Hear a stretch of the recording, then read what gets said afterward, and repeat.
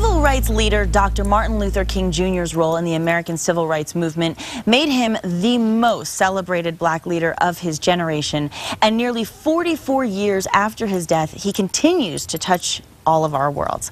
And today we celebrate his life. Well, we celebrate his life as we move into the weekend, because the big day, of course, is Monday, January 16th. And today, Joycelyn Pegues Jackson is joining us with his story and his legacy. Good morning, Joycelyn. Good morning, Nikki. How are you? I'm great. Thank you for being with us to talk about such an important day.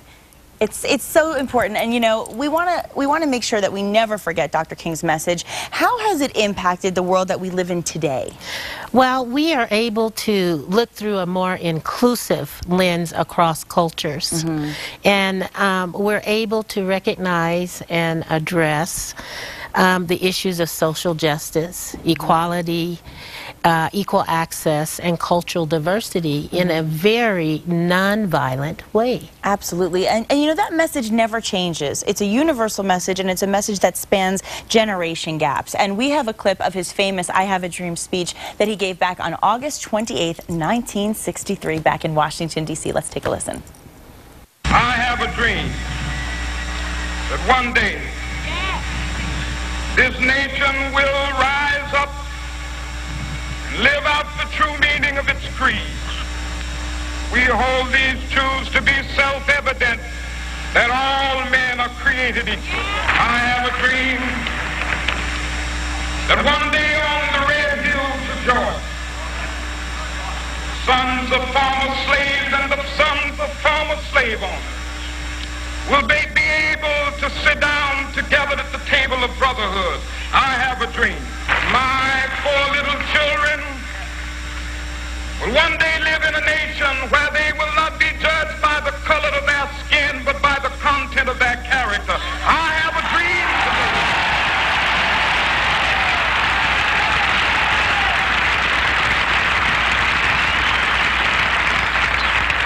I have a dream that one day every valley shall be exalted. Every hill and mountain shall be made low, the rough places will be made plain, and the crooked places will be made straight, and the glory of the Lord shall be revealed, and all flesh shall see it together. My goodness, his words are just etched into all of our memories, and it doesn't matter how many times I've watched that speech, and I think I speak for everybody. You still get the chills, you feel everything you felt from the first time you watched it. And I see the tears in your eyes, too. Yes, it's very emotional. Absolutely. Because at this time today in our country, there are so many things that he talked about in his lifetime that we're still living today. No doubt. And even with all the progress we've made. I mean, let's talk a little bit about the primary objective of the Dr. Martin Luther King Jr. federal holiday. Let's talk about that. The primary objective of the holiday is to encourage people to embrace Dr. King's life philosophy, that of love, tolerance, and nonviolence, not only on the holiday, but throughout the year. People in more than 100 nations currently observe the holiday. Isn't that wonderful, though? It's wonderful. And I love that. And, you know, for 22 years, the Dr. Martin Luther King Jr. Multicultural Council has celebrated cultural diversity. So why was the council founded? Well, in 1990, a group of very dedicated volunteers met to begin our inaugural year. Since then, we have remembered and carried out Dr. King's legacy to keep the dream alive. Absolutely. And the work that you do is so important and so impacting. Tell us a little bit about what you do personally. I am currently the Multicultural Education Coordinator in Albuquerque Public Schools. And this is the realm that I work in. I work in cultural diversity. I work in issues that come up in schools that deal with the different cultures and the understanding. You work with the children. I work a lot with young people to make sure that we understand what is actually happening across cultures in regards to Dr. King's legacy. And that's a lesson that everybody can benefit from. And, you know, I want you to kind of explain to our viewers, literally, what does living the dream mean to you?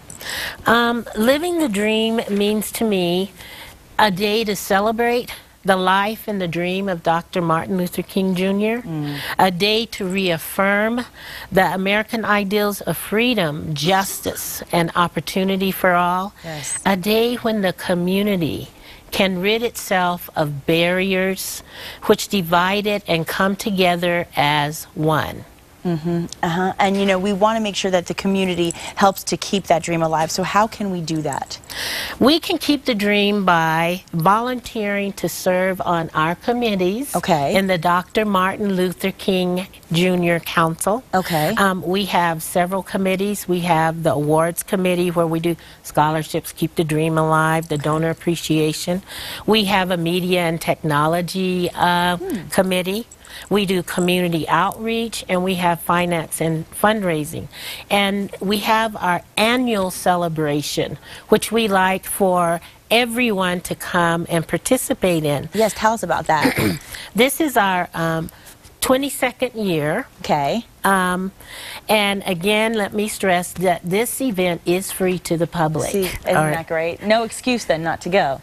And we will be honoring Mr. Frank Martinez, the retired UNM Public Information Officer, and the Roadrunner Food Bank, fighting hunger and feeding the hope, you know, hunger, feeding hope. Absolutely. It will take place on this coming Monday, January 16th. Of course, Dr. Martin Luther King Jr. Day. That's right. And many people are off of work and school, so it's a wonderful opportunity to get out and support the celebration of his life and his dream and his legacy. Yes, and it will take place at Congregation Albert. It will begin at 1, and it will end at 3. And where can people find more information about the council? They can find more information about the council on our website. Which is? Which is mlkm.com. Great. And of course, we'll have more information as well right here at our website at casa.com. Joycelyn, thank you so much for being here. Thank you so much. It's been a pleasure, really. And I hope that everyone in Albuquerque and around the state observe Dr. Martin Luther King's holiday. Absolutely, we will do that. And thank you so much for being here. Thank you, Nikki. Thank you. And coming up next, a few of my favorite things, chocolate and also some coffee. We got coffee talk coming up.